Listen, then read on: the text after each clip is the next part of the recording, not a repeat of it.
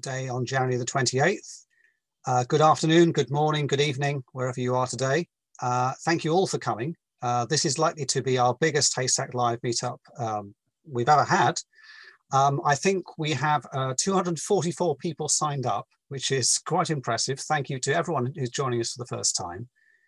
My name's Charlie Hull. I'm a managing consultant at OpenSource Connections. We're a firm that specializes in helping people with empower their teams to build the best search engines with open source software. We specialize in Elasticsearch and Solr mainly. And we run the Haystack conference series, and this meetup originally started because we had to cancel our physical conference this last year for obvious reasons, and a chance for everyone to still hear the marvelous talks we have set up. There's a couple of things on your screen there. There's some trainings we do, so do check those out.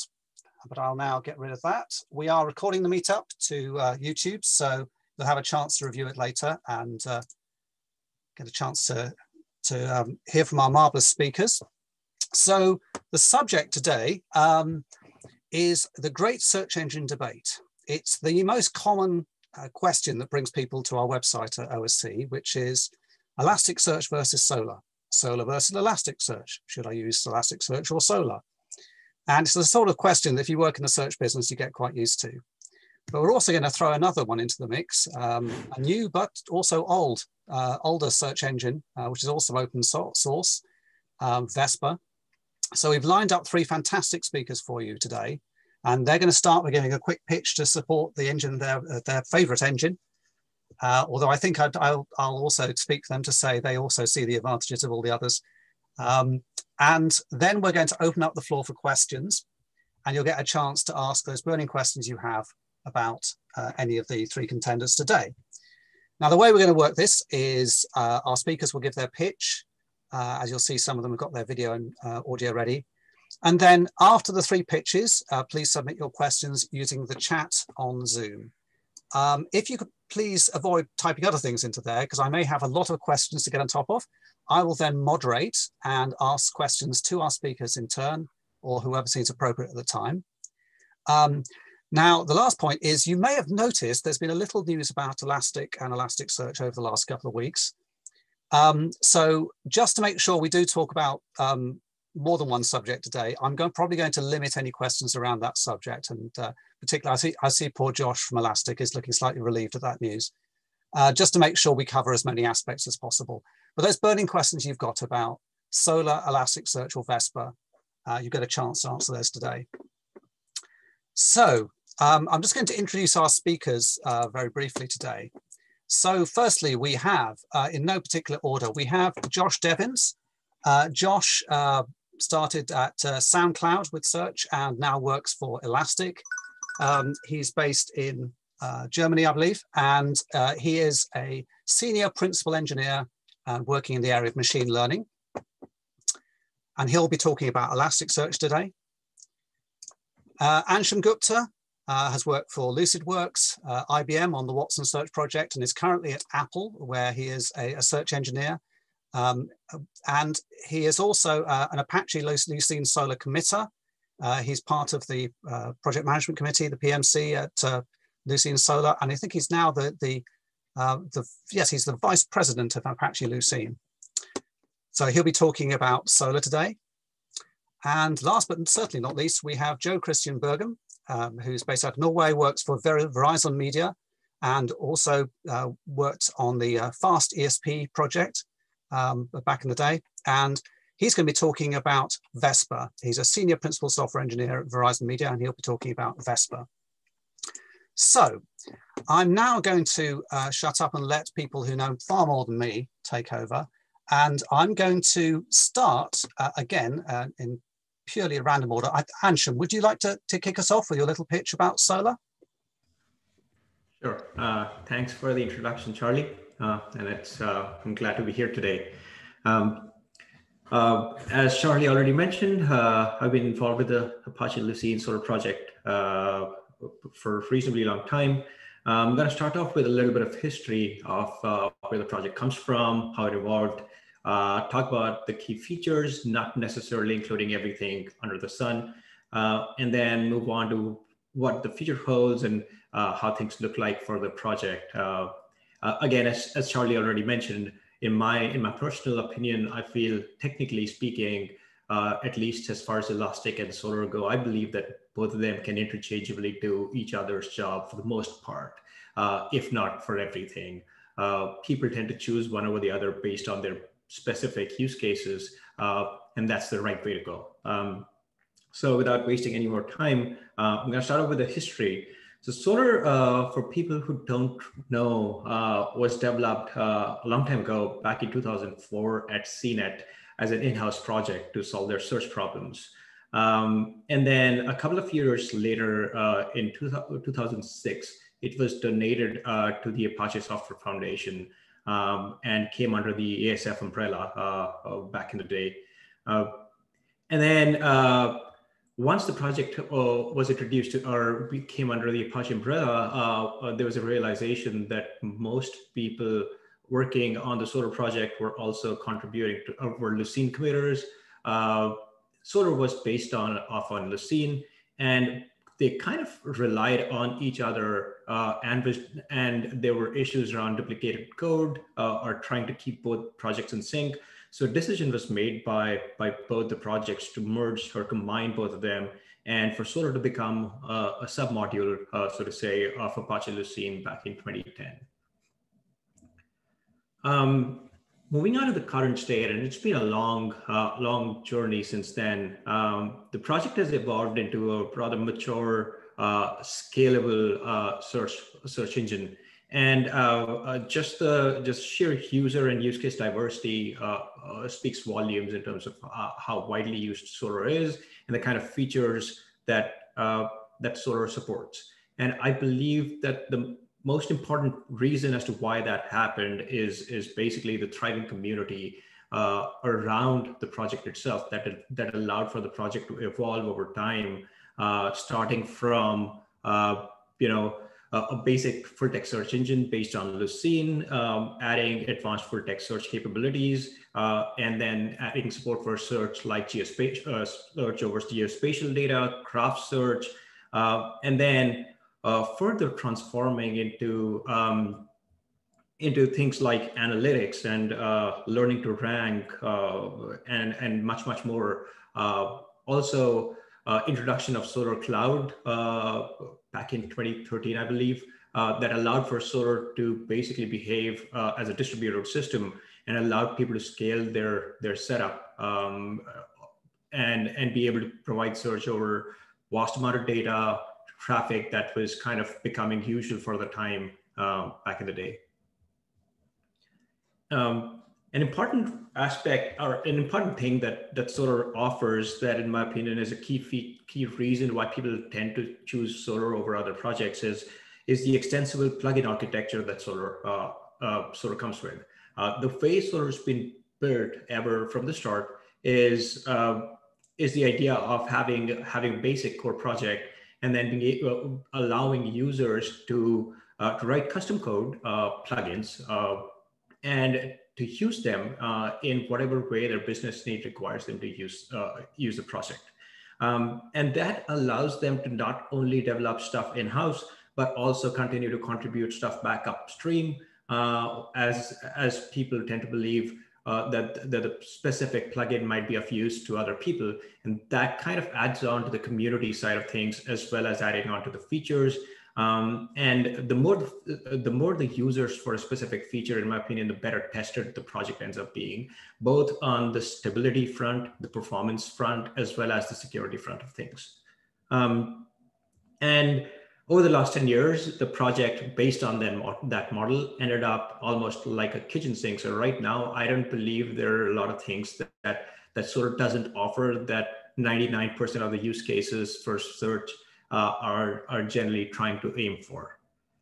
And the future for Solr kind of is even more interesting. While there's active feature work that's continuing to happen, a lot of interesting things have happened in the past. The streaming aggregations, the math expressions, all of the library around analytics that Solr introduced.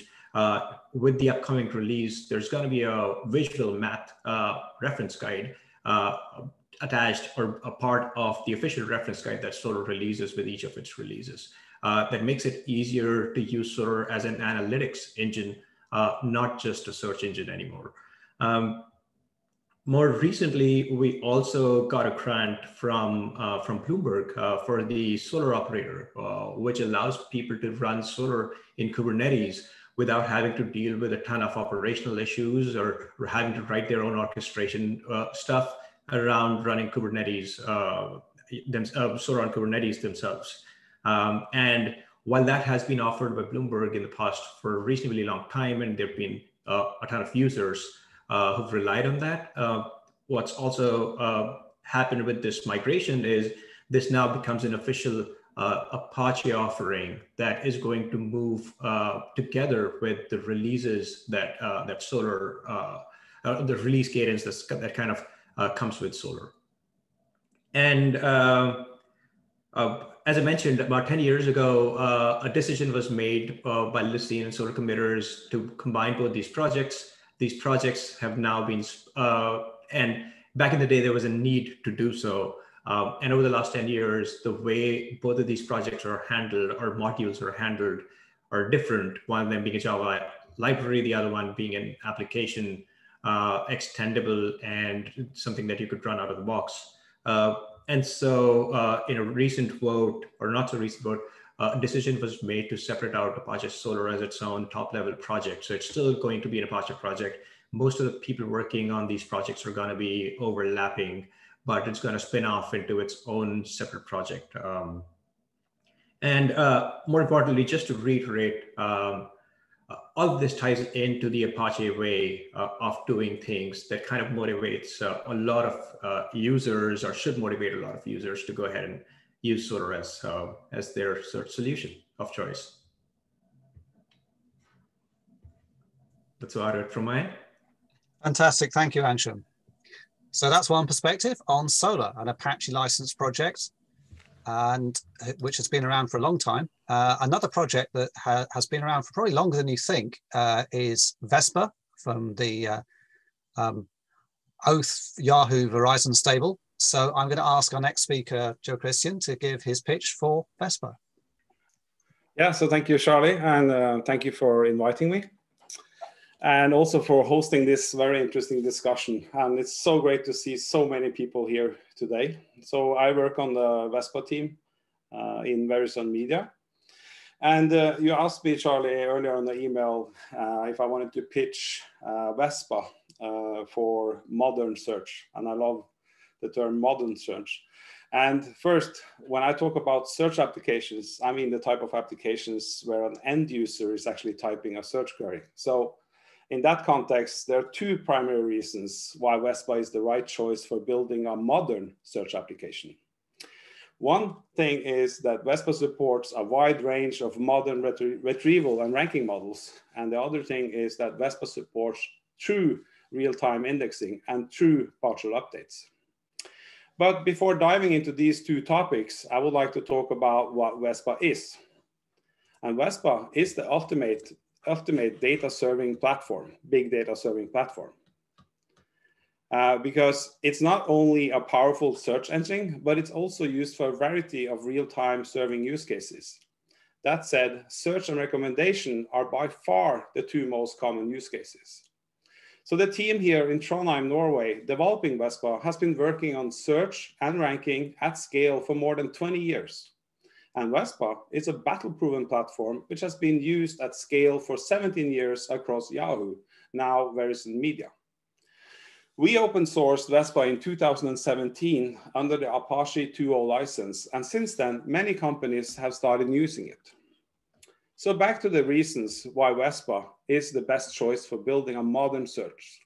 The first reason is that Vespa supports a wide range of modern retrieval and ranking models. Vespa has by far the largest toolbox for building a truly modern search application. Surely, Vespa can do simple term matching and ranking using BM25, for example, as a starting point, but the toolbox for improving search and ranking is really large in Vespa. Vespa handles both structured and unstructured data.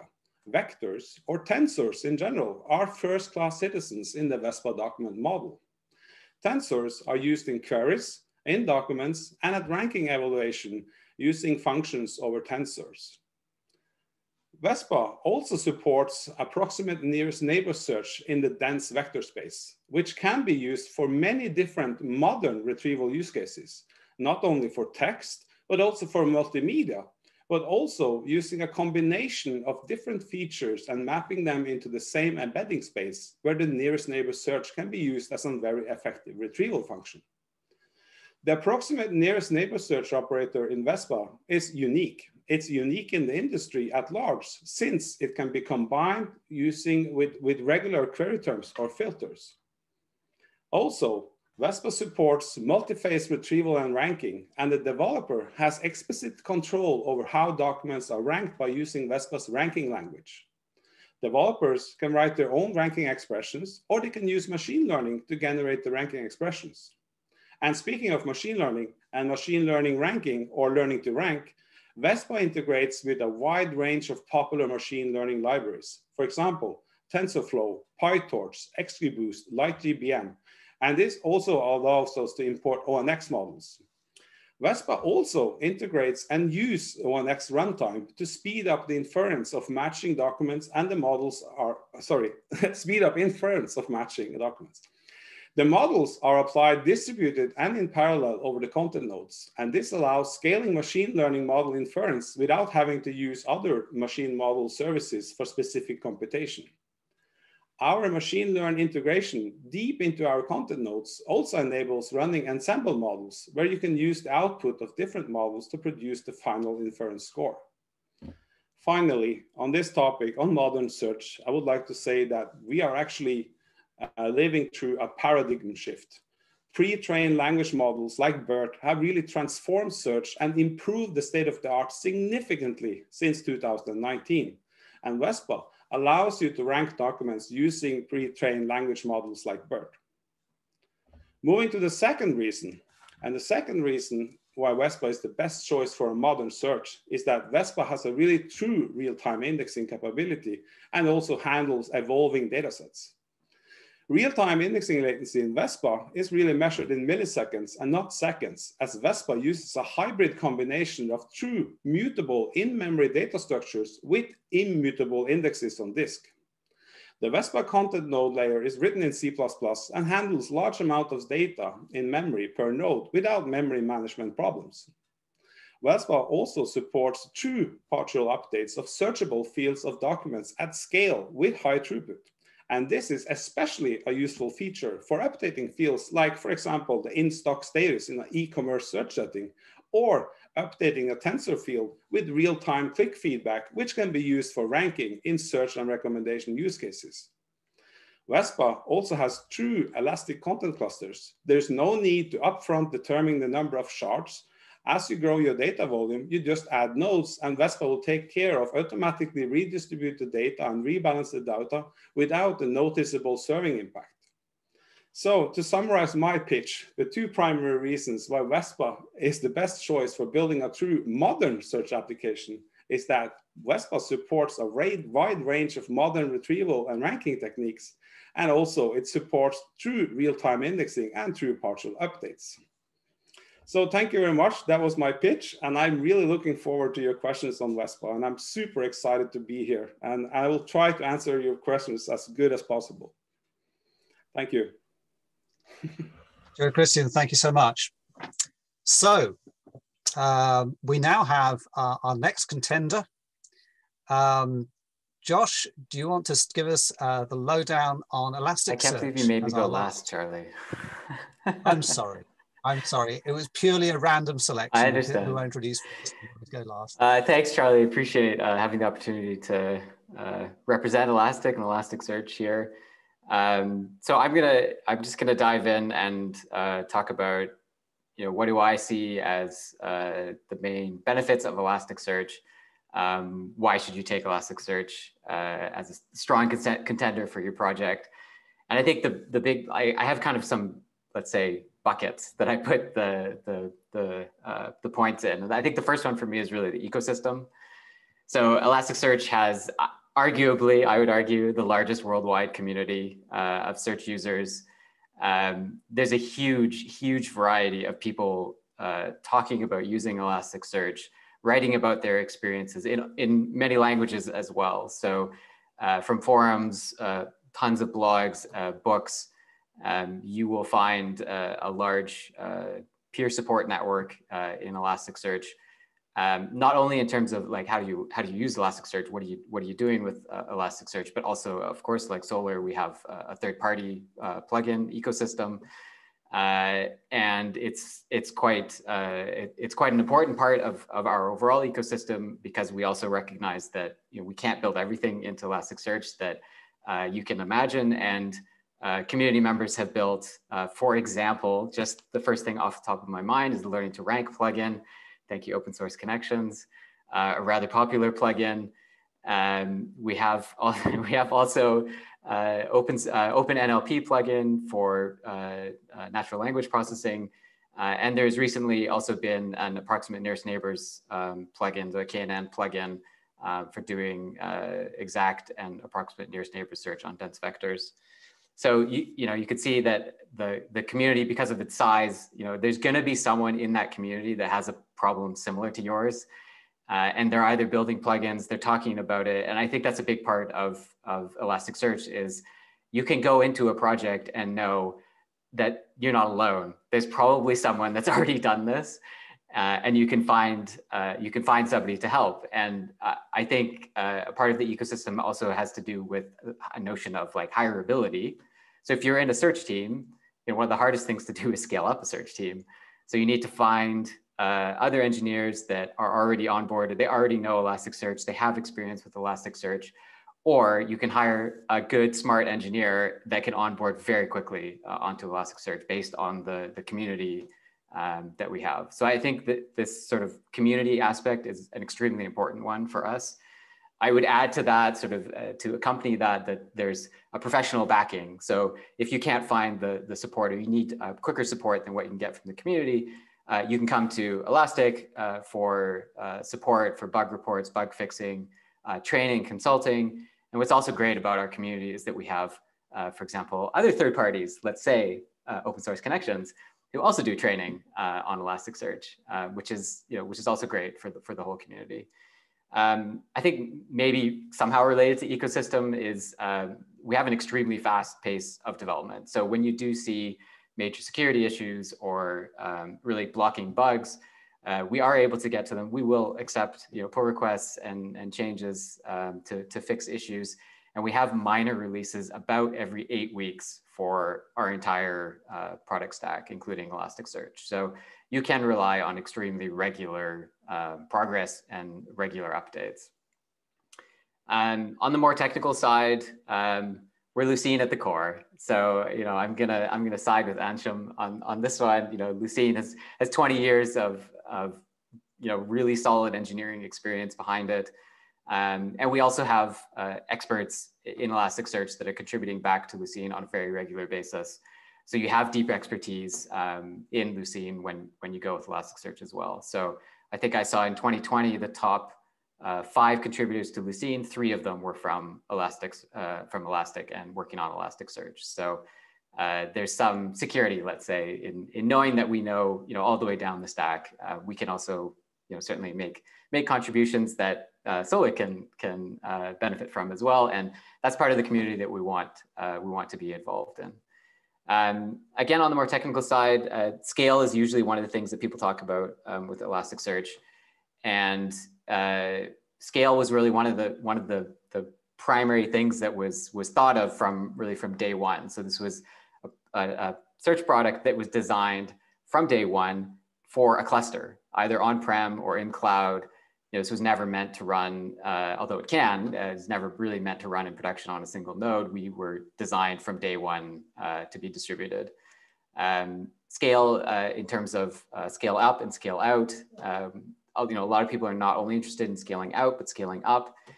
They want to be able to throw resources at search, and for Elasticsearch can take full advantage of everything that you throw at it, whether it's getting bigger nodes or scaling from your laptop for easy development and debugging to the cloud from 1 node to 100 nodes. this was really the ground up. This is how Elasticsearch started, and this is how it's designed from its foundation. I'll mention real-time capabilities as well. Was also designed as a real-time engine. We're not interested in static indices. We know that the requirements of use cases are often about keeping documents up to date. And we can handle multiple different types of workloads, whether you're a read-heavy workload, you want to optimize for reads, or you're a write-heavy workload and want to optimize for writes, or you have some balance that you need to strike between read and write workloads. Elasticsearch is able to be configured rather easily to support lots of different types of workloads. Maybe not so much on the hard technical side, but we have a very comprehensive set of very well-documented APIs. That's HTTP and JSON for everything, super simple, easy to understand, standards that apply across all of our APIs, including administration. So when you get used to using the APIs, you can go and administer Elasticsearch in exactly the same way. And of course, when you're designing your search queries, we have a very full-featured query DSL, allowing you to express very simple queries all the way through to extremely detailed and complex requirements for your queries. So I think this really speaks as well to this idea that Elasticsearch can be as basic as you want it to be, or as advanced as you want it to be. And we grow with you, whether it's in terms of scale, whether it's ramping up, working on your single machine, like we'll go with you the whole journey throughout your search product. I think the last one that really stands out to me is operations. So Elasticsearch is well known to be not only easy to scale, easy to get started for engineers, but rather easy to deploy, whether it's on Kubernetes cluster, which we also already have support for deploying Elasticsearch on Kubernetes, to managing it and observing it, whether you choose to use our products or other products for observation. We know that this is an essential part of running a search engine, is being able to observe everything that's happening. Of course, the other side is being able to do easy backups and restores. We have snapshots as a capability to extremely quickly reload from a snapshot, whether it's for doing some kind of offline testing, or you want production data to do some development work on, or really restoring in the case of a critical failure. Snapshots are there for you. I think the last one that I would point out is sort of this idea of cloudiness. That again, when Elasticsearch was started, the cloud was starting to be a big deal. And so again, from day one, it was known that Elasticsearch will run in the cloud, and that was the target. So we have great features like availability zone awareness. So you always have highly available data. You'll know, you can tell Elasticsearch that you want to run in 2 or 3 availability zones, and we'll distribute data around the cluster with knowledge that you need to be highly available through availability zones. And we also support for snapshots, we also support all of the common object stores like Google Cloud Storage, AWS S3. So if you want to spin up a cluster in another part of the world, or a development cluster, anything like that, it's super easy to do it using snapshots in any of your favorite clouds. I think that's kind of it for me, and I'm excited to dig into the details with everyone. Fantastic, thank you, Josh. Right, well, there we go. We've got 3 different search engines, pros and cons of each. What do you think? Do you have a question around this comparison? Do you have a question about a particular engine, whether it does something better or worse than another engine, whether it can cope with your use case? We've got 3 experts in the room, so please do type your questions into the chat, and I will then decide who to ask. So I'm going to try and keep this even.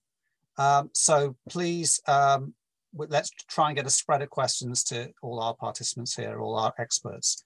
So, and we're already kicking off. Please bear in mind, there's a lot of people in the room. We may not get to your question, and if I haven't chosen your question, it's just simply probably because I haven't got to it. Okay.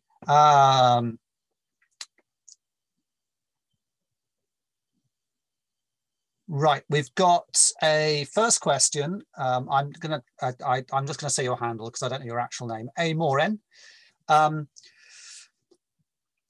I'm going to ask all the participants give us a few words. You've got an index with text for search, but you've got a couple of dozen features you want to use in learning to rank. I want to update 2 of the dozen features across several billion documents because I changed my feature extraction. How does the engine deal with this? So the first person I'm going to ask, because he's smiling, is Joe Kristian. Can you give us a short answer to this one? Yeah, so this use case is very common inside Verizon Media. And that's why we have what I call true partial update support, where you don't have to update the document. You don't need to read the document and then re-index the document. You actually can update the document and the value in place. So for example, for a single integer or a float, we can update roughly like 50,000 updates per second per node. So we do this, yes, at scale in real time in Verizon and with Vespa. So that's totally a supported use case in Vespa. And the learning to rank framework and the features on your model, they will immediately see those updated values. So yeah. Fantastic. Anshum, how would you do this with Solr? Honestly, I would have to skip this question. I haven't dealt a ton with learning to rank module of Solr. So I'm going to skip this and not claim I know the answer to this one. That's very fine of you. Always best to admit when you don't know something. Josh, what do you think? So I would tag team with an expert on the LTR plugin from OSC. But this, for us, this would be a matter of also updating the fields in your index. This strikes me as well as we often see people with Elasticsearch architectures where they find actually that this type of use case is actually better supported by doing re-ranking outside of the engine. So by having your data close to where you're doing re-ranking can actually be much more efficient than saying, I want to go and update, is it billions of documents? You may be better off to have actually a separate re-ranking service and using Elasticsearch, for example, to generate candidates. You can do a 3-phase ranking even where you can use LTR or a slightly more expensive ranking function in Elasticsearch, but do then the heavy lifting where if you have real-time data, for example, you may not want to do that in the search engine. And for us, that's fine. We're okay with that. You don't need to solve all your problems in Elasticsearch. But this may be another, like an alternative, I would say. You can do it where you update every document in Elasticsearch. We may not have quite the same throughput that you'd get with Vespa, but I think you'd find that it would be fairly close, assuming you've done all of the other retraining of your model with evaluation and everything outside. Fantastic. Okay, so just we skipped Solr on this one. I'm just going to very quickly, is Alex Benedetti in the room? If you are, just unmute and say hello. I thought you'd be able to answer this one for Solr, but it seems not. Okay, never mind. Moving on. So I've got another one for Joe Kristian. Chris Marino says that popularity with Elasticsearch and Solr, they're very approachable technologies. It's simple for a beginner to get started indexing or searching.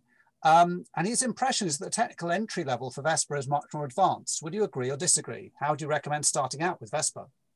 It's a great question. And since we've been closed source, we watched Elastic and we saw they basically gained a lot of popularity from developer friendliness.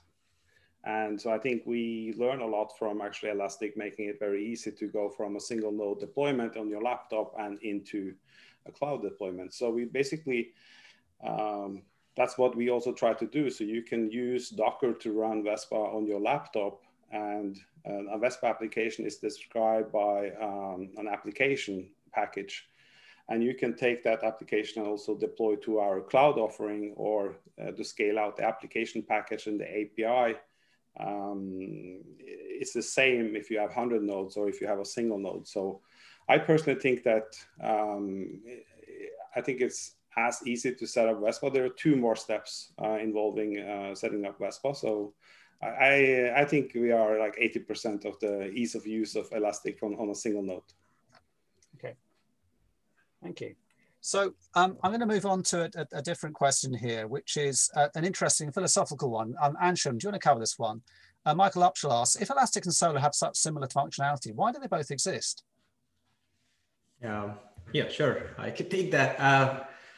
Solr is an older engine. It's been around longer to begin with. When Elasticsearch, in my opinion, started, Solr was starting up and wasn't really mature in terms of being able to provide search over a distributed data set to be able to scale across machines in a rather non-traditional, more modern manner with things like automatic leader election, being able to split a shard, distribute your data across multiple shards and stuff like that.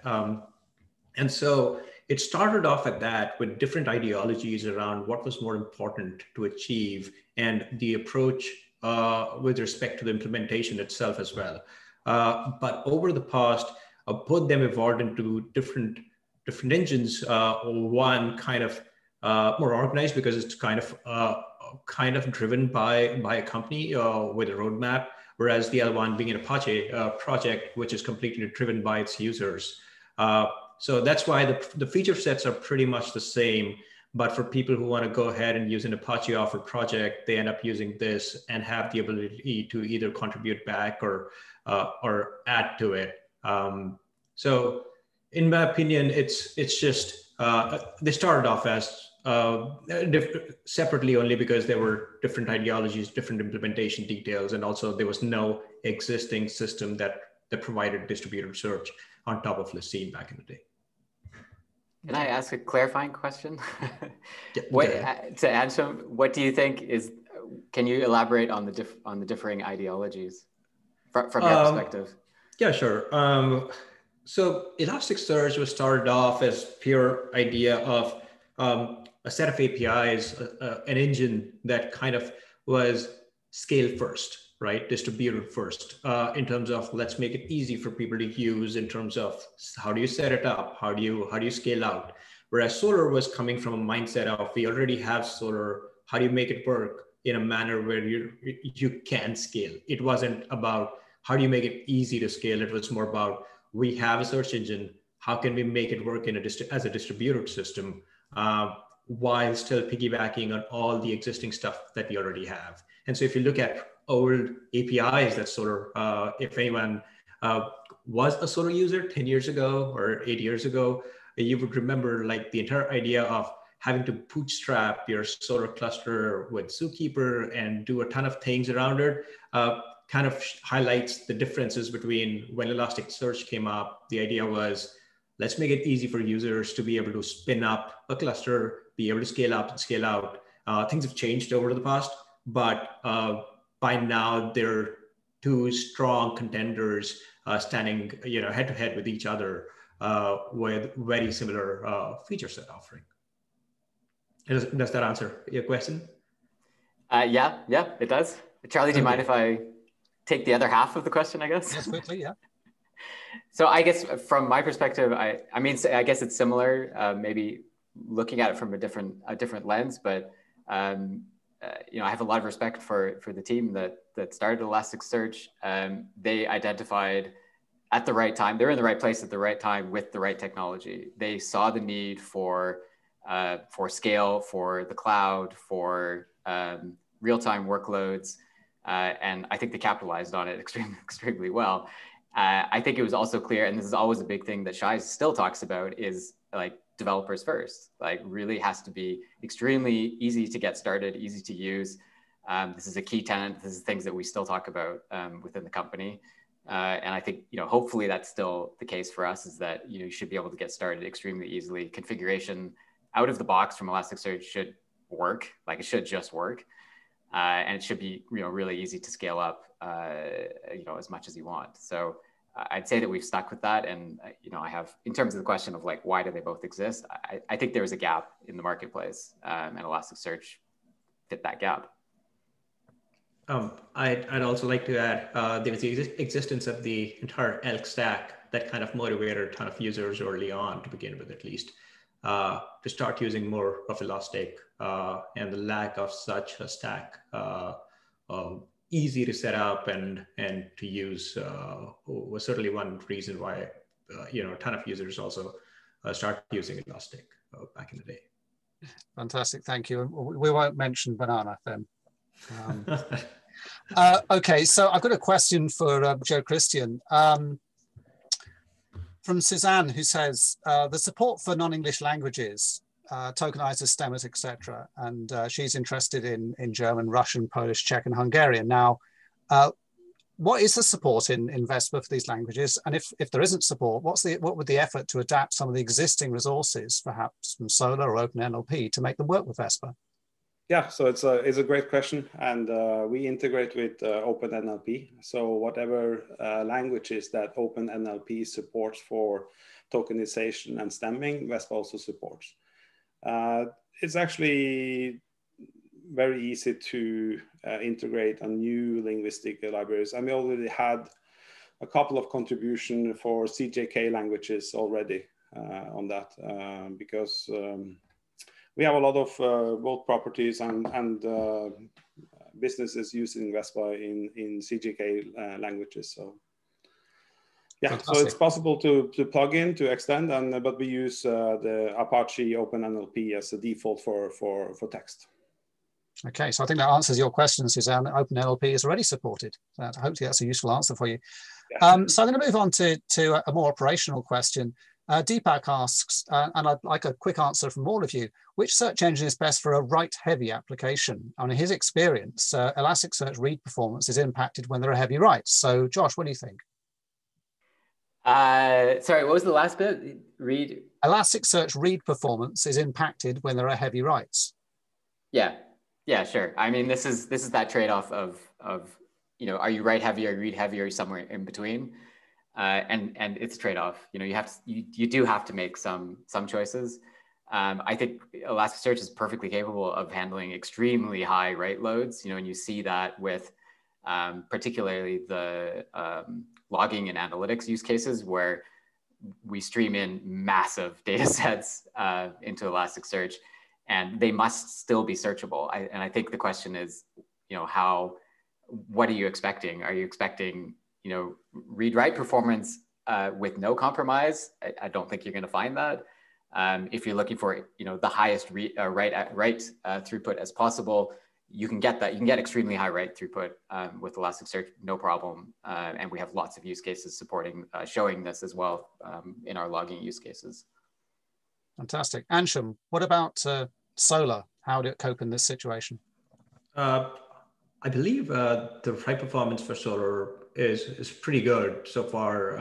I'd like to specifically highlight the use case that Bloomberg spoke about in one of the talks in the past about their new search problem, where they have thousands of input streams coming in, writing data with a sub-second or 400 millisecond commit interval, I think. Considering this is all going down to the Bloomberg terminals, that seems, in my opinion, that's a pretty good, handling of write-heavy use cases. So, in my opinion, Solr has been handling that pretty well. I don't really see too many problems. Of course, it can be improved, but it seems to handle write-heavy problems pretty well. Okay, thank you, Anshum. So, Joe Kristian, is there still a trade-off to be had even with Vespa?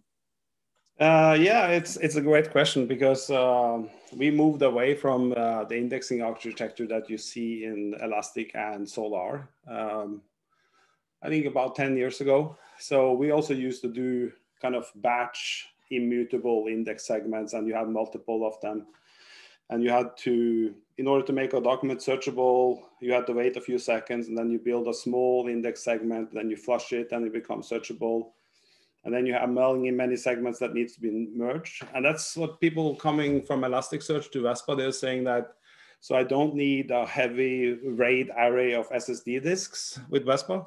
And I think we handle it better than both Elastic and Solr because of our indexing architecture, because we have a mutable memory index in front of the immutable index segment. So we can update the index structures in real time, instantly in real time. And all the IO operations except read are sequential, right? And we choose to parallelize to bring down latency for search. So in Elastic and Solr, you have multiple shards in the node. We instead partition the work of the searcher threads across the document volume. So you don't need to have multiple instances on a single node. So the write throughput in Vespa, I think, in terms of impacting reads, I think it's better than Solr and Elastic. Fantastic. Well, I guess the proof is in the pudding, but it's interesting to hear different approaches. Yeah, especially around the updates, because if you're going to update a searchable field in both Solr and Elastic, you have to read the document and then you have to put it back into the index segment, right? So in Vespa, for our attribute fields that are in memory, we do in place. I know that Solr has in place updates, but they are not searchable. So it means that, you know, what also, so if you're doing these updates that I'm talking about earlier, 50,000 updates per node, it doesn't impact, there's no random access on disk and so on. So. Okay. Josh, sorry, you had something to add? I have a question for Kristian. Are you limited then, your write throughput limited by the amount of memory that you have? If you're doing everything in memory, do you have, like, is anything flushed to disk? Is there disk back cache?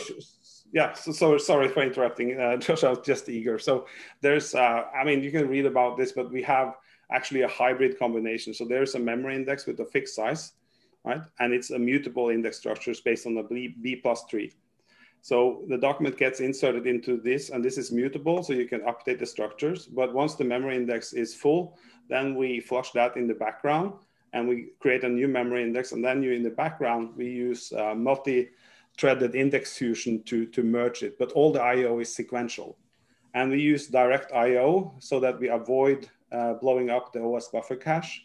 So the reads will quickly, for the physical, the actual disk that is based on the disk-based index, so that the reads are cached in the OS buffer system. So the OS buffer system will take care of whatever memory you have available on the node, and we can use that for the caching. Fantastic. Exciting stuff. So let's move on to something else, which is certainly in some people's minds looking forward.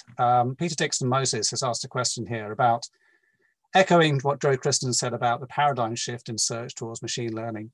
How did the Solr and Elasticsearch roadmaps prioritize ideas like tensor native types, learning to rank, and approximate nearest neighbor indexing that Vespa currently supports? And I'm going to pass that on to Anshum to first answer that one.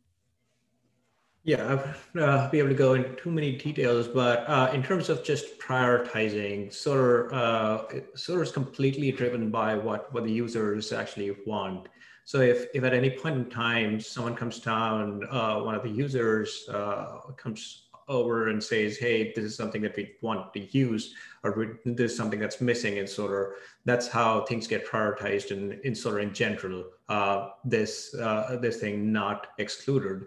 So it's completely driven by what the users want. Solr by itself does not really work with a roadmap organized by a project manager or someone who's tracking the project in terms of what might be needed by users in the future.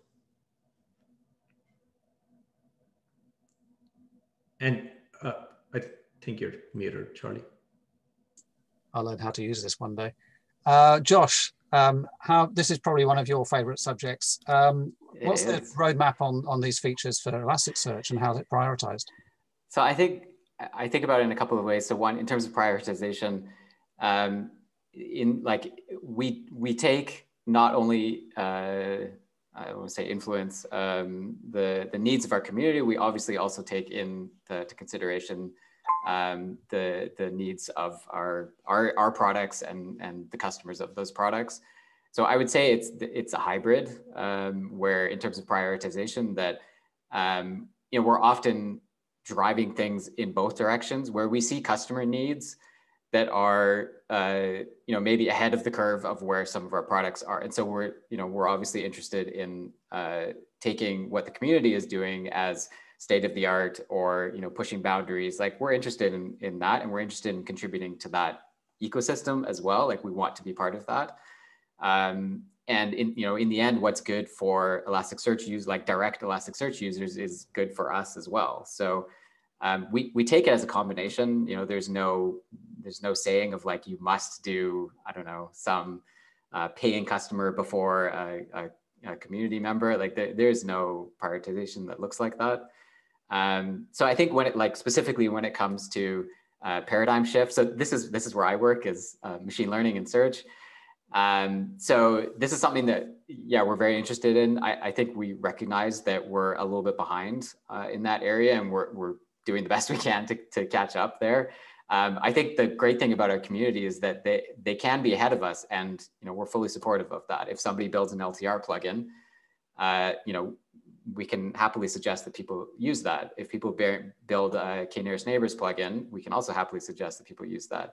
We're also interested, for example, in KNN, we're also interested in the community contribution. So we're trying to develop let's say a holistic community that we want to contribute back to Lucene, and we hope that people will contribute to Lucene for the greater good of the whole community of Solr as well. So there is work in Lucene right now. I think it's Lucene 9004, if you want to go look up the JIRA ticket that introduces the HNSW approximate nearest neighbors.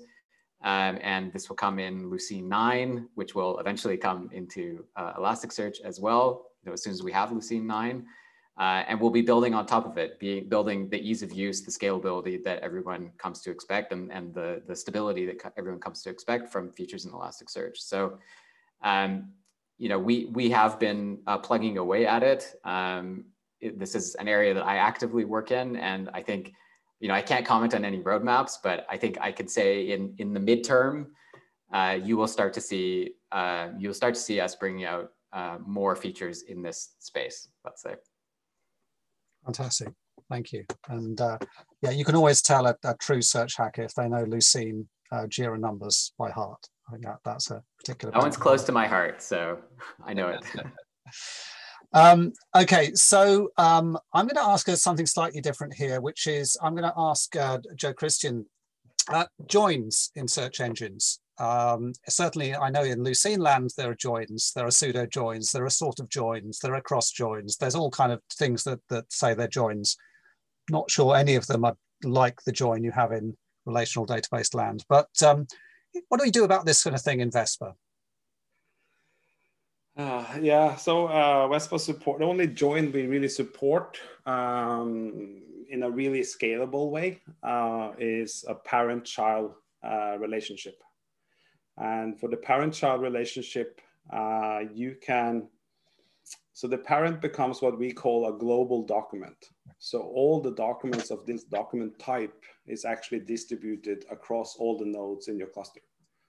So that when the child document type needs access to fields that are imported from the parent, that we actually don't have to do any kind of crosswire or something like that, because that will obviously hurt performance. And the fields that you can import into the to do this kind of join needs to be what we call attribute or in-memory fields. So they are in memory at all time. So there's some support, but only for the parent-child relationship. But you can do, if you move, because Vespa also comes with the compute engine written in C++, but we also come with what we call a stateless container layer, which is written in Java. So when you want to write an end-to-end application, you basically deploy a searcher written in Java, and then you can do kind of joins on top of with multiple searches, but it's not as effective as the kind of parent-child relationship. Okay, thank you. Oh, and thanks, Prosenjit Senior, for the question, actually. But has anything moved on in joins, Anshum? Anshum? Has anything moved on in the Solr world in terms of joins? Well, as you said, there are different kinds of joins. So things like self-join. I was just reading a blog post with you recently. Self-join that's used for things like access control, document level access control. There's a ton of optimization that improve the performance by an order of magnitude, pretty much, maybe even more. So things are getting a lot better, again, based on what the users are seeing and what they want to concentrate on. It still comes with its own requirements of having to collocate data together on the same instance in order to achieve that. But other than that, it's been moving, things have been improving, but it's still not there yet. Okay, thank you. So I would just really quickly add, we have something called an enrichment processor. So at index time, when you're ingesting documents, you can do a lookup on another specialized table and easily inject data into your document at index time. So that kind of sometimes solves a kind of join type of problem, but it's indexing. It's at indexing time. Index side rather than query side. Yeah. Yes, it is. Okay. Okay, so thank you very much. So just, I've got a question here about Kubernetes. I mean, Anshum, you've mentioned Kubernetes for Solr and the plugin that Bloomberg is contributing back. What's the picture in Elastic land, Josh, with Kubernetes? So we have a tool, and I always forget the names of things. ECK, I believe it's called. So Elastic.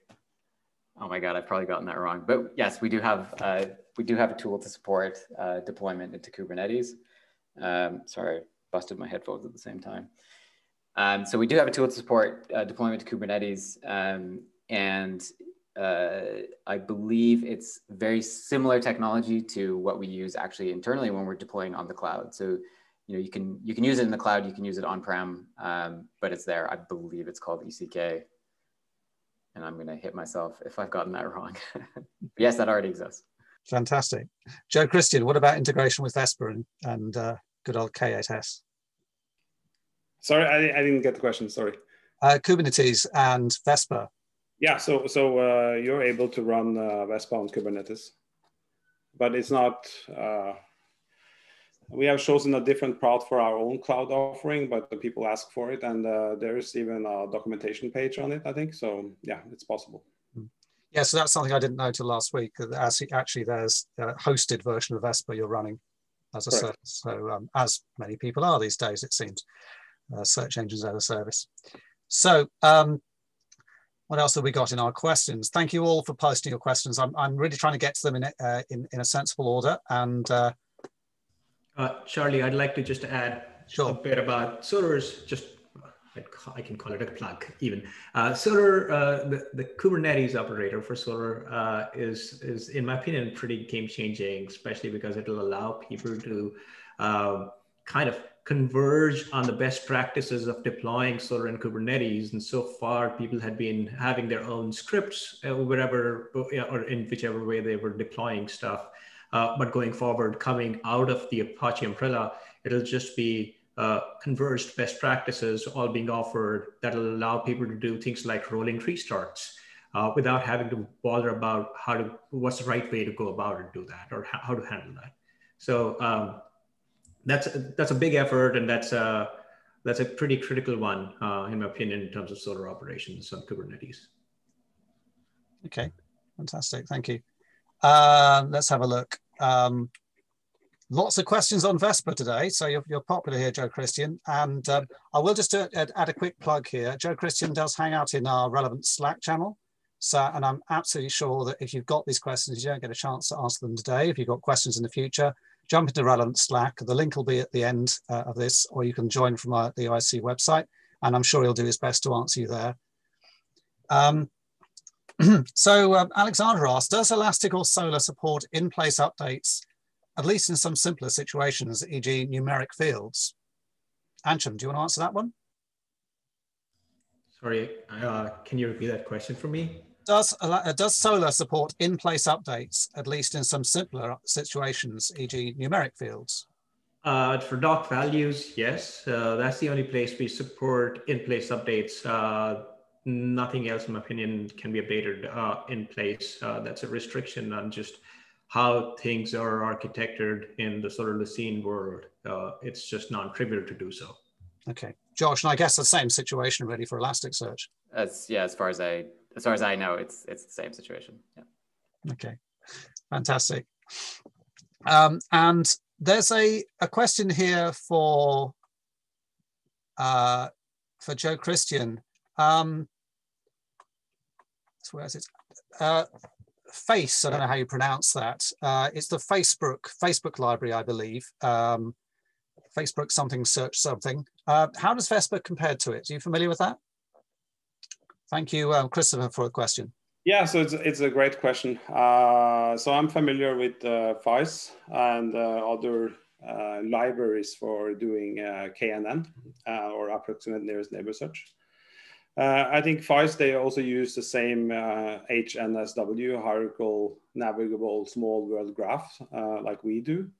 But FICE can only do nearest neighbor search, and they return the ID of the vector. So you get top 10 nearest neighbors or approximate nearest neighbors. It's very fast and so on. But in Vespa, you can actually combine the nearest neighbor search with query filters. And it's not like in the KNN plugin for Elastic Open Distro, which does kind of a post-processing step after you have retrieved the nearest neighbor vectors. So if you have a restrictive filter, let's say I want to only have articles from last day, and you have a month of data, the nearest neighbors for your search query, and if you apply that filter, then you might end up with 0 documents after you have done the filtering part. So that's the true unique thing about our implementation of approximate nearest neighbor search, is that we combined the search for the nearest neighbor with the filters.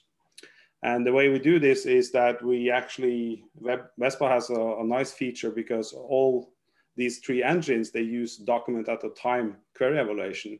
But Vespa has actually this hybrid evaluation where we detect that certain parts of the query tree can actually be evaluated using something we call term at a time, which is much more efficient, much more cache friendly, and so on. So we can evaluate parts of the query so that we know which part of this document collection is actually matching the filter. And then we go searching for the nearest neighbors. So, but including the filtering makes the ANN a little bit slower, but the value it adds to actually constrain the search in nearest neighbor search by this filter, I think it's so beneficial that that small performance penalty is acceptable. Yeah. So yeah, we compare with FICE and so on. If you compare kind of the raw performance of a library, our APIs are HTTP and so on. So you will find that Vespa will be slower than FICE when you use FICE as a library. And also FICE is just a library. It doesn't have the kind of distribution mechanisms that we have to scale the cluster across multiple nodes. And you cannot do, other important thing is the real time, because we do support adding new vectors in real time into the data store. FICE is kind of batch oriented. Yeah. So that's the differences between FICE and the Vespa ANN implementation. Okay. Sorry. Yeah, great question. Good stuff. Well, while you're on here, Joe Kristian, I'm going to ask a question that was inspired here by, let me just see who asked this question. Yes, Rene asked, is Vespa is learning anything from Elastic and Solr? Yes, of course. Like I said, both are great engines, and you can build a terrible search experience with them, all of them, right? if you want to. But I think that the toolbox in Vespa is bigger. But yes, we learn a lot on Elastic and how they became popular. Developer friendliness, nice APIs. They have great support for doing analytics. They are great for handling immutable data, so data like logs that never changes. Solr and Lucene, obviously, we learn from Lucene, and I mean, it has a huge crowd of developers working on search for 20 years, right? So there's things to learn from Lucene. If you look at Solr, I think that in terms of search and relevancy and so on, I think that Solr is our biggest competitor, because a lot of the big companies that are doing things around search and search relevance, I think a lot of them are using actually Solr. Yeah. Yeah. I'll turn this question back to Anshum. Do you think there's anything that the world of Solr can learn from Vespa? Absolutely. There's use cases that we haven't ever thought about. There are problems that Solr's been a node project, so we've kind of lived in a silo, I would say, for the most part of it, or not for the most part of it, but for a reasonable bit of it. And so learning from Vespa around all the machine learning stuff would be a great boon, especially because we haven't concentrated too much on that aspect, other than a few people who needed that feature support. So that would be a big win. Vespa does come with a lot of experience. It is pretty much up there with Lucene and Solr in terms of how old the project's been, maybe older, and the experience that comes with Vespa, I'm sure, has been incorporated in the engine itself. So yes, there's a ton of things we look forward to learning from Vespa. I would like to add on, though, we've already learned, I feel, a ton of things from Elastic, and the evolution of Solr from being harder, comparatively more difficult to use, to becoming relatively easier to use, has come from when Elastic came out and it was kind of the cool kid on the block. It's like easy to run, developers loved it. And that's when we were like, okay, well, we were living under a silo of like, Solr has no problems. It's an amazing search solution. People love it. But what we did not realize were people were having a terrible time using it. And so we learned a lot from Elastic on that front.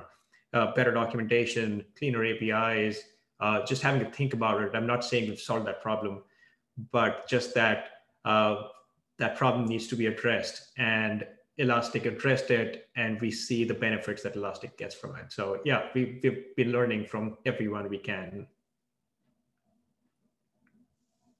Charlie, you're muted. Josh, as one of the aforementioned cool kids on the block, has Elastic learned anything from Vespa? Do you see that happening in the future? I guess I would first say my 13-year-old self is now super proud to be working for one of the cool kids. But yeah, I mean, Elastic, I think, looks to the community and new competitors like Vespa to understand what is missing in Elasticsearch. We're not everything to everybody. We know that.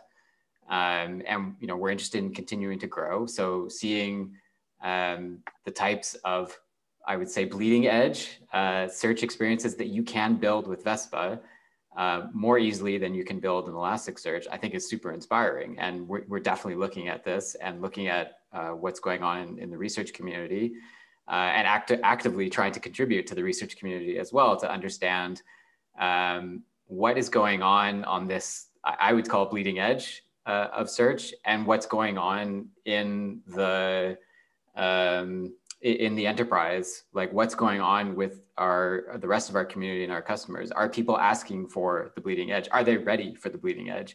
Are we ready to give them the bleeding edge? And I think this is a huge open question right now, that a lot of this stuff is extremely new. We don't yet see a ton of patterns for how to apply these things to particular use cases. And I think it's going to be, it is this paradigm shift. It's true. I agree with this. And I think the big question is, how can we make this applicable and useful and usable by the masses effectively? We're not web scale. A lot of our users are not building web scale search products, right? They're building FAQ sites, and they're building, search over 50,000 documents that don't change very often. Like, this is the bread and butter of what a lot of users are doing, and they want to be able to do that well, and they want to be able to do it easily. So I would say, yes, we're extremely inspired by the stuff happening in the research community and how Vespa is able to take advantage of this research. I think we want to be very thoughtful about how to bring this to the community and how to bring this to our customers in a very yeah, well supported and easy to use fashion. So fantastic. And yeah, collaboration is the way forward, of course. Inspiration and getting more documents and things written out there to explain how to handle different situations. I'd absolutely support that. The more information on how somebody else has done something there is, the easier your life becomes. So here's an interesting question. Kui Zhao says they remember that FICE supports indexing and searching with GPUs. GPU-powered indexing and searching. Is there any possibility to do that with Vespa, Elasticsearch, or Solr? I'm going to ask Joe Kristian. Yeah, so this is something we are actively. So currently, Vespa is CPU only. We are actively looking at using GPU for evaluating because we see that we get larger and larger and larger pre-trained language models, and some of them are too large to be able to run at scale on a CPU. No chance. So we're looking at that. There's a GitHub issue on it, so we're looking at it. But we also recognize that not a lot of organizations have a lot of powerful GPUs. I mean, if you're Google, Twitter, etc., yes, sure, you have clouds of GPUs and you can use it both for indexing. I think on the indexing side, actually, it's easier, but to actually use GPUs inside Vespa for serving, for actual search serving, yes, it's something we're looking at. But for right now, we're trying to find models which runs efficiently on the CPU. And there's a lot of development there as well, because Vespa is written in C++. So we make use of open BLAS and libraries to optimize, to get the most out of the CPUs, to use special instructions and so on to kind of get most out of the CPUs. Yeah. Okay. Anshum, is there any plans you know of for Lucene or Solr to support GPUs as a workhorse? Yeah, I guess about 2.5 years ago, there was a discussion in the community, and the JIRA was opened with an intention to possibly get a GSOC candidate to start looking at that. And since I know Ishan for sure, and then other people in the community have also thought about exploring that possibility. It's just been a lack of bandwidth, but the idea is to see if any of the indexing or search capabilities from Lucene could be offloaded to kind of tapping into the power or compute power offered by GPUs. So that's still an open thing, but it's certainly out there, something that's been discussed in the past, and hopefully we can get to it sometime in the near future. Fantastic. And Josh, I guess that leads on to, I guess, anything that's supported Lucene that Elasticsearch can take advantage of is great. But is there any parallel work going on, perhaps in machine learning? So yes, on the machine learning side, we are interested as well in GPU support. It's, again, something we're talking about. We know we're going to have to get there at some point. It's not on the roadmap, so I couldn't even put a pin on it. But yeah, it's definitely a topic, for all the reasons Joe Kristian mentioned. We know performance, inference performance on large pre-trained language models, it can be quite slow. And again, this is part of our thought process of like, it's got to be scalable, it's got to be usable. So we will get there, but it's not on the roadmap yet. Fantastic. So early days, I think that's the summary from everyone's early days yet. Sounds cool, but it doesn't work yet. So there's another question here from, again, Amoren. Given large language model dominance in 5 years, so looking a little further ahead, how much do we need to support manual relevance tuning? Are our search engines just going to be doing that initial retrieval step, and then everything's going off to BERT and whatever son of or grandson of BERT is to do the heavy lifting? What do we think about that one, Joe Kristian? Yeah, I want to answer that. So it's a great question. So BERT, or pre-trained language models, helps the machine actually understand text better than we could before, right? So, and it has shown dramatic progress on ranking, but on the relevancy data sets, it's basically only about the text ranking. So there's no doubt that the pre-trained language models understands text better than before, right? And that they have transformed search, and they are 100% better than BM25. But a lot of search solutions around there is not only about how relevant the text is for the query. There are multiple things in play, right? So there might be things like click models, popularity of the site. So even if the text is in the same score range, it might be that you want to prefer a more popular site and so on. So, and that's the thing. Our idea was that we need to be able to do ranking with BERT locally on each of the content nodes, because as I said in my pitch, then we can combine the scoring from the language model into kind of a normal learning to rank framework. So we can take into account the quality and click model from our tensors and so on. So no, I don't think that you will, 5 years down the line, you will see that you use some kind of sparse retrieval and then retrieve 1,000 documents and then run them to BERT inference and so on. And then it's slow as well. Yeah.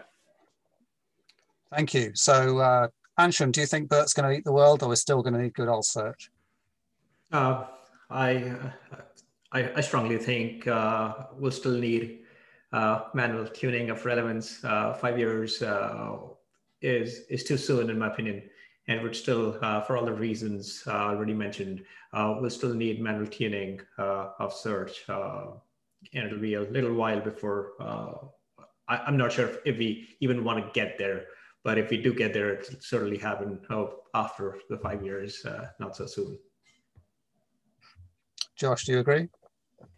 Yeah, I mean, I would definitely, I was nodding my head very voraciously at everything Joe Kristian was saying, because we see it, I mean, we see it the same way. And I think one of the things that is often forgotten is BERT as a language model in ranking really only works when you've fine-tuned it on your ranking problem. Like you can't just take BERT out of the box and plug it in and suddenly your ranking gets better. Actually, it gets worse.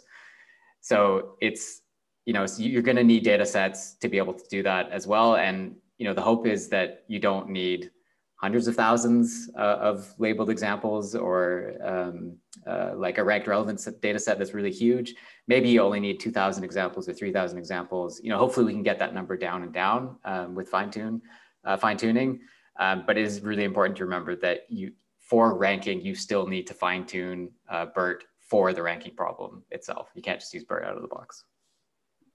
Yeah, I really would like to add to this because I get these emails from Medium about using BERT for ranking. And then I see people using things like BERT as a service, which basically uses just the pre-trained model and just using this as an embedding or representation model. And it hasn't been tuned at all for the ranking task. And then they write a nice Medium blog post on this and they put it into the dense vector field of Elastic. And then they say, hey, look, I have some semantic search and it's great. But in reality, if you use BERT in this way, you get basically next to random results. So the researchers at Microsoft, they tried this and they're at the bottom of the MS Markov passage ranking with a very low score. So when people come to you and say that, hey, we're going to use BERT for ranking, you know, be careful because there are ways to use BERT that is simply giving you random ranking. But on what Josh is saying on the training, I think that we see that these pre-trained language models, if you have fine-tuned them on this data, and if you try to apply them to a different domain, they actually have quite good, what we call zero-shot transfer capabilities. So they outperform the traditional BM25 and so on another data set as well. And that's something we actively at the Vespa team are investigating, if we can actually help with pre-trained models to say that you can use this model. And if you have gone through a thing like a relevancy training, Charlie, that you have, and you have your metrics, you can basically evaluate with what you have today and if it's going to improve. I mean, if you don't have the kind of relevancy or data set internally, you know, you cannot plug in anything or do change it to your ranking because you don't know if it's improving or getting worse, right? Yeah, so, I certainly agree with that one. If you can't measure how good or bad your search is, how can you possibly improve it? So we've got a question. I'm going to come back to you, Joe Kristian, with maybe a slightly different line of questioning here, which is people have asked, a bit more about the history and usage of Vespa. I mean, it sounds really cool. The question is anyone using it apart from Verizon? And somebody's actually asked, is there a large e-commerce shop using Vespa in production? Are there people, you know, who's actually running the Vespa cloud? I think that's the nervousness people have when they hear about something that sounds brilliant, but it's whether it's being used by anyone else. Okay, so the Vespa cloud offering, the cloud vespa.ai, that is run by Verizon Media, the company that I work for. And are other companies using Vespa outside of Verizon Media? Yes. There's actually a lot that is using it. And also if you go to shoppingyahoo.com, which is an e-commerce search site, they're using Vespa. And we use it at scale in Verizon Media for all our search properties, but also for recommending ads on the Yahoo homepage, on the finance homepage, on the sports homepage. And also the entire Gemini native ad serving stack is built on Vespa. So we recommend ads using Vespa. So it's heavily a user of our partial updates, because one use case of doing partial updates is to update the document if they go out of budget. So it's very important for us to not serve ads that are out of budgets. Other use cases, all our other customers, you have, there's a lot actually, but one issue is that some of them, they don't want to come forward and talk really public about it, right? So there's, I don't know how many names I can drop, but some of the largest social media sites in the world is using Vespa, if I can say that. So okay, so there are people using it, but data is unclear in terms of who these people are at the moment. Yeah, I mean, for the people that are onboarding our Vespa Cloud, it's, I mean, they don't want to talk about what technology they're using. And some of them, honestly, they don't want to, if we ask them, you know, could you maybe, you have a really interesting use case. So we had one user coming in and he said that, and he had a lot of hardware, a very powerful hardware, had 16 billion documents, advanced ranking, and so on. And we were like wondering, you know, this is a company with a lot of resources. And we're like, can we ask you to come forward and so we could maybe use it in some way? And they were like, no, sorry, you know, I can't talk about it. So we, so yeah, so I don't have a huge name list to drop. There was a question on the background of Vespa.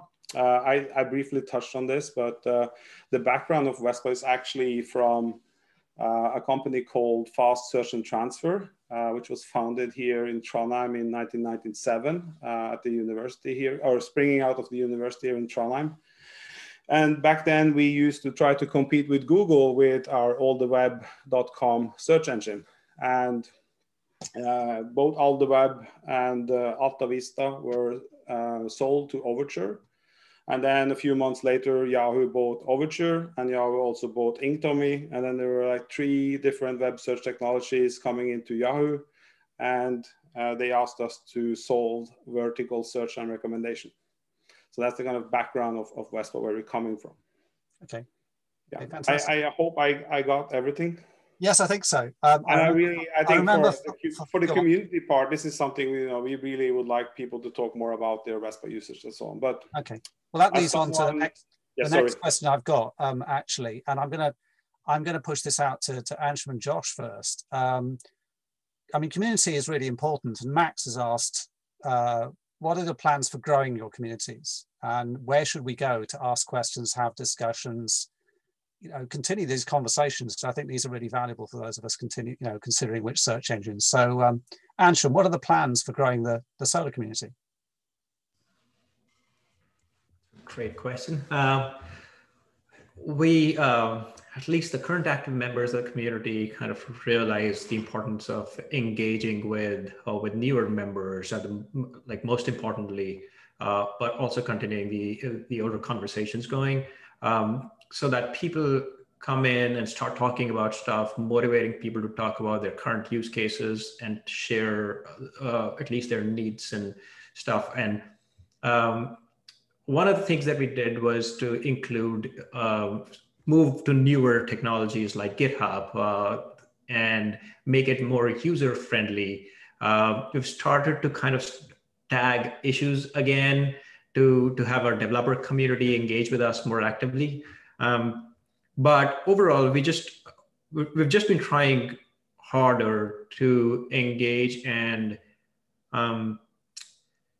motivate people to participate in our discussions, to keep things friendly, nice, and civil, to get people to participate and talk about their use cases. So that's pretty much what we've been trying to do. And we feel like people are going to come in first as users and then stay being developers when they need more from the project. And that's the right way to grow the community organically, rather than just find a developer who's never looked at the project or used it and then start writing code and submitting patches. Like the organic way, in our opinion, or at least in my opinion, is to have people come be a part of the community and then become a developer over due course of time based on just their need. Thank you. And I guess the thing about Solr, of course, is there's no one company controlling it. So yes, it's a collective effort, and one would hope that those companies who benefit from the use of Solr would put some of that love back. I mean, it's something that Bloomberg have certainly done. They've contributed hugely to the Solr community and sponsoring events and running things like that. So what about this, Josh? What are Elastic's plans for growing the Elasticsearch community? So we have a lot of plans. Community is really at like the core of a lot of what we do. So like we have dedicated community team. We have actually a community conference coming up in a month time. And I see there's 1,200 people registered right now. So that's a global community event where people get to talk about, they can register and talk about their own use cases. You can join and just listen. That's fine as well. We also hosted a lot of ElasticCon conferences that cover a lot of different aspects of the whole all the offerings of Elastic. I would say, like, to Max's question in particular, I think there's a few different kinds of users. I guess I would think about it. It's like people that are contributing back, that are developers that like want to get into the weeds of Lucene and Elasticsearch. GitHub is probably the place to go. From day one, we've been all on GitHub. So I'd say if you're interested in making contributions, GitHub is definitely the place to go. And it's just Elastic/Elasticsearch or Kibana or whatever you're interested in. Of course, there's a Discuss forum, which is huge. You can ask a ton of questions. You've probably already got an answer to your question if you look at discuss.elastic.co. And you can also just look for community events that are being locally organized. We have community.elastic.co. You can sign up for newsletters to see where people are talking about Elasticsearch all around the world. They used to be in person. Obviously, there are going to be a lot of virtual events. But it's a continuing, ongoing thing for us. Community never stops. We never stop trying to grow our community. So I'd say that I don't know if there's any like really specific things. I'm sure the community team would have something to say about it.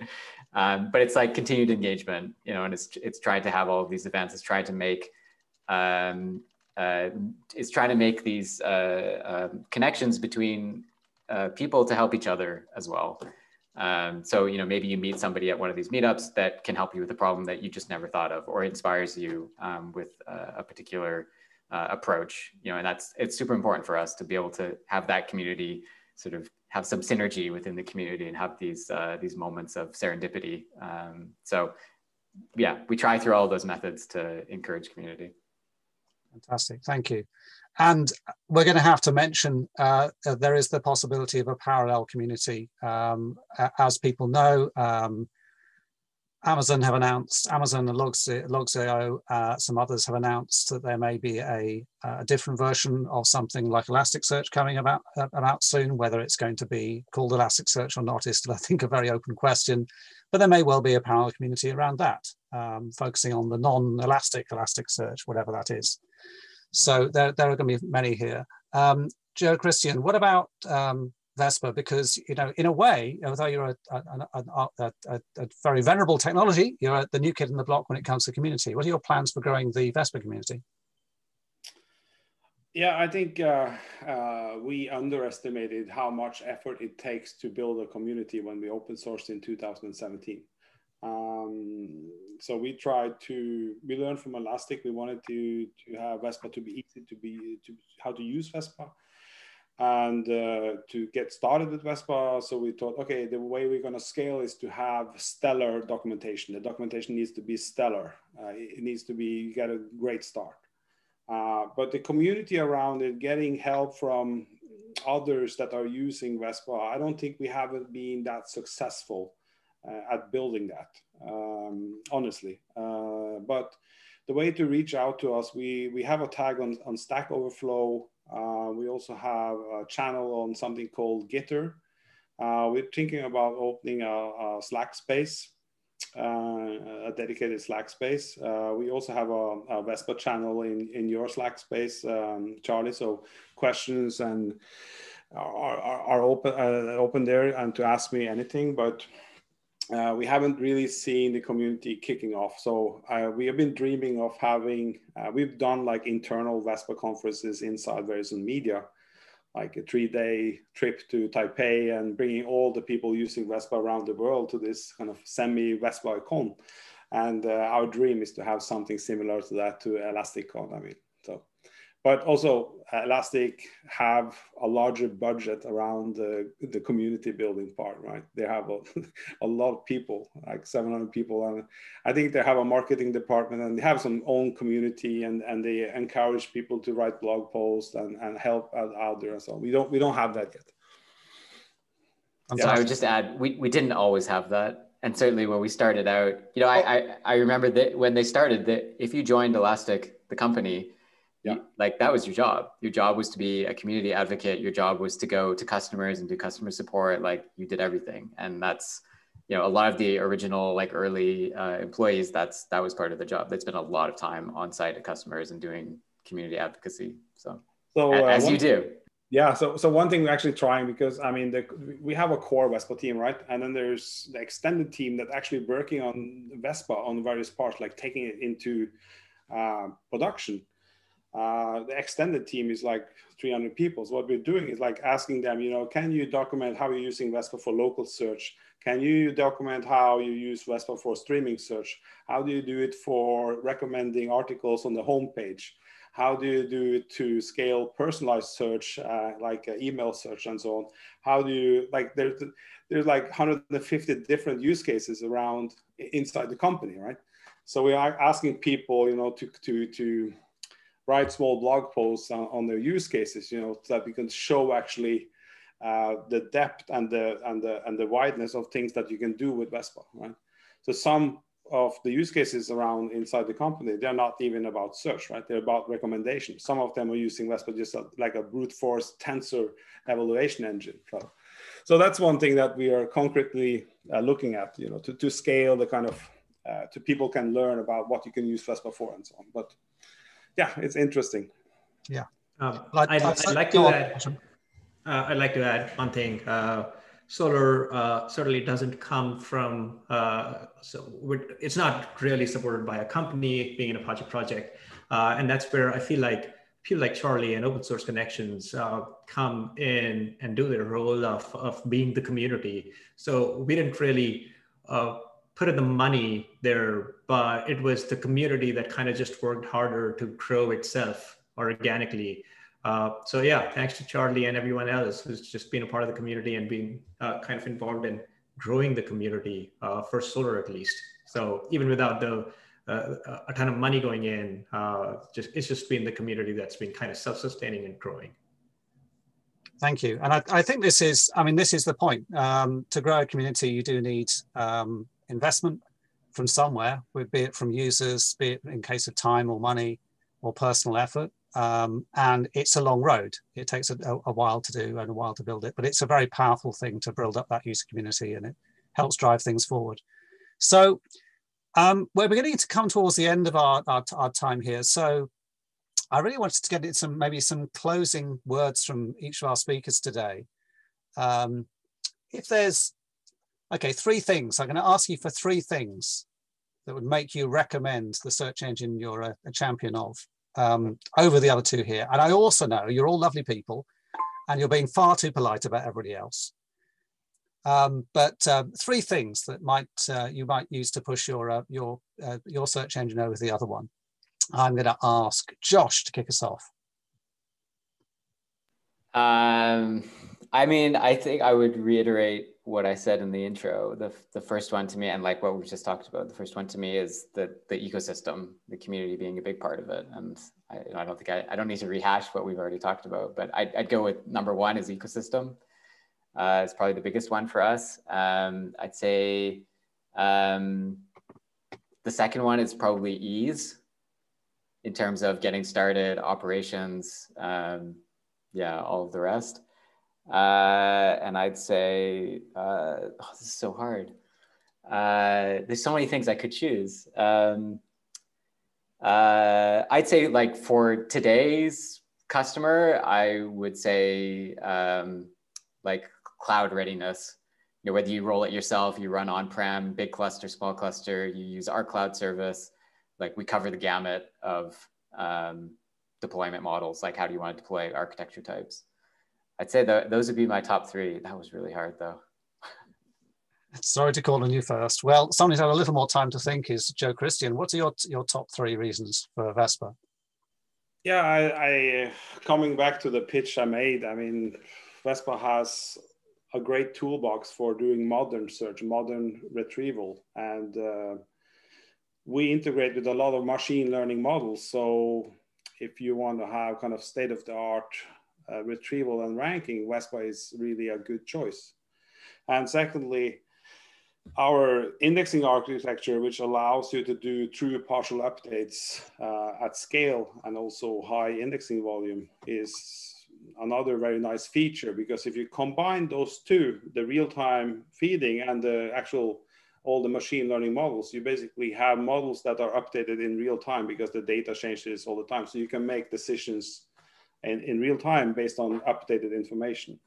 So that's two. And I think the third is scalability and a true elastic content cluster, that you don't have to predetermine the number of shards that you're going to end up with.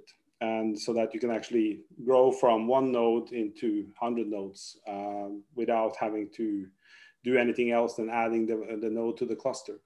And also scalability. Maybe it's the fourth point, but yeah, I'll keep it with that. That's the 3 points from me. Fantastic. Anshum, yeah. I could see you frantically scribbling something. What's your top 3 points to recommend, Solr? Well, the first one is it's been tested for different use cases by different companies at large scale and small both. So that, along with the ease of operation with the introduction of things like the Solr operator, will just make it an easy and reliable way for people to have search supported for whatever their use case may be. That's one. The second is just the architecture itself being pluggable by design. So that that kind of plays in with how the project was envisioned. It's an open source project where people can go in and plug whatever they want into it. So the pluggability allows people to use custom, security plugins or whatever they need for their own specific use cases that are not necessarily open sourceable, if that's a word. So that's the second. And the third, and in my opinion, like the most important one, is that it's an Apache project at the end of the day. The reason why foundations like Apache exist is to ensure neutrality, to ensure the community owns what they own. And then there's no vendor lock-in, or there's no one person owning the entire project or driving the entire project, which is good and bad. But in my opinion, it's more good than bad, because yes, the APIs are not as clean, but at the end of the day, you can rely upon the project being there as long as you want to maintain it. So yeah, those are the three things. Fantastic. Thank you so much to all three of our speakers today. I think you'll all agree that's been fascinating stuff. As I said, the talk's going to be recorded and it will be on our YouTube channel very soon. So Joe Kristian from Verizon and Vespa, Josh from Elastic, Elasticsearch, and Anshum from Apple, and the Lucene PMC and Solr. Thank you very much. Just to, I have a couple of, let's have a look at this. Follow-up talks. As I say, the talk will be on our YouTube channel very soon. So keep an eye on that. I'll drop a link into the meetup message board if you can't find the link from our website. If you'd like to join Anshum, Josh, Joe, Kristian, and about over 1,200 other search people, come and join Relevant Slack. The link is down the bottom there, or also you can join from our website. It's a great place for peer support, for us all to chat about the subjects we love. Now, there will be another Haystack live talk. Deepak Parmar from Shipped is going to be speaking on February the 18th on search relevance engineering, query understanding and ranking, which sounds fascinating. So do publicize that. And we are looking for more speakers. So if you have got a talk on search and relevance, please go to the Haystack website. That's haystackconf.com. That's on the bottom there. And on the right-hand side, you'll find a submission link for submitting your talk. And we'll try and get it live soon. We're running these about every 3 or 4 weeks if we can. We are beginning to think about a possible physical Haystack conference sometime later this year. That is all I'm going to say on the subject. No promises. Obviously, the world is crazy at the moment, but we really do look forward to seeing you all in person soon. So news will be publicized about that as soon as we know it, but please don't book anything, plan anything yet. If we've learned anything from the last year, is planning is a crazy idea sometimes. I do encourage you to check out OSC's future training opportunities. And we actually have a ticket for our Solr training next week, which has become available on very short notice. So if you're interested, do check that out. Otherwise, we have training running in April and May. And I think that's about it. So I wish you all the best to everyone who's turned up today. Thank you all for coming. And we will see you all again soon back at Haystack Live. I'm Charlie Hull from OpenSource Connections. If you need help with your search, get in touch. Take care. Thanks, everyone. Bye-bye.